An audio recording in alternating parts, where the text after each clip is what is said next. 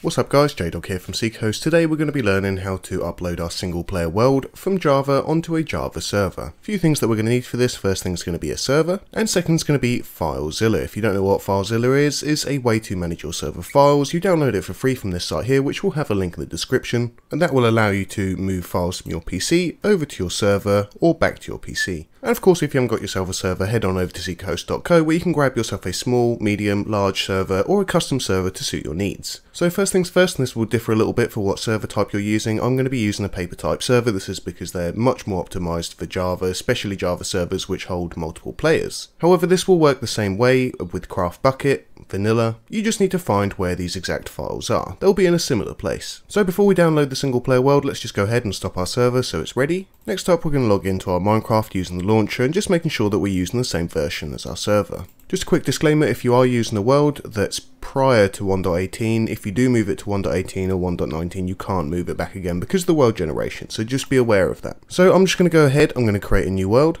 And for the purpose of this video, we now also have ourselves a house that we can move over and check that has come over to the other world. Now I'm just going to save and exit. Now what we need to do is actually get the world files, download them, and make sure that we have them ready. So for that, let's just go to our single player. You're going to click on the world that you want to move over, and we're going to go to Edit. From Edit, you're going to go to Open World Folder.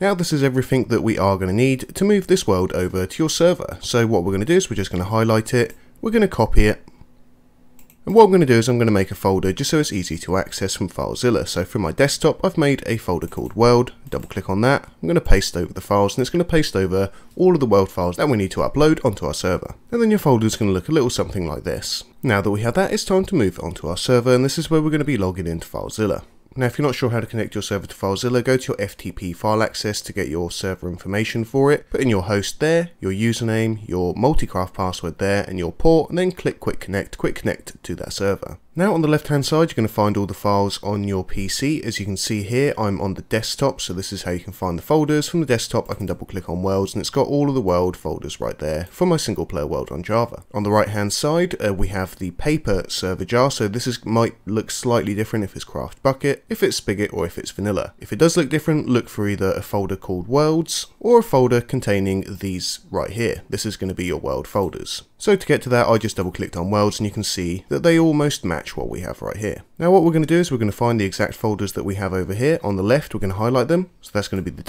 data packs, entity, player data, POI, region, level data, and level data old. These are going to be the imperative ones that you need to move over to actually move over the world. So what we're going to do is we're going to drag and drop all of them over to this side over here. Of course, it's going to ask us whether we want to overwrite because they're called the same folder names, and we're going to have overwrite as the action, and we're going to come down and click on apply to current queue only. This will then overwrite all the older folders with the new ones from our world. This is different to some other methods of changing the world name. We've just simply replaced the old world files with the new world files. All transfers are done, so we can close down FileZilla, and we can now start up the world. Using this method, we don't need to change the world name or anything like that to match the file name. We can simply start it up, and it will start up the same world, just with a different data. Now whilst that's going on, let's just launch up our Minecraft, make sure that we can log in, make sure our little house is there. So let's head over to multiplayer, let's find the server, refresh there we go, it's open. Let's go to join the server, and we should now spawn in on the world spawn near our house. And there we go, perfectly moved over within about 5 minutes. So thanks for watching guys, don't forget to hit that like button, subscribe if you haven't already, and we'll catch you on the next video. Bye bye!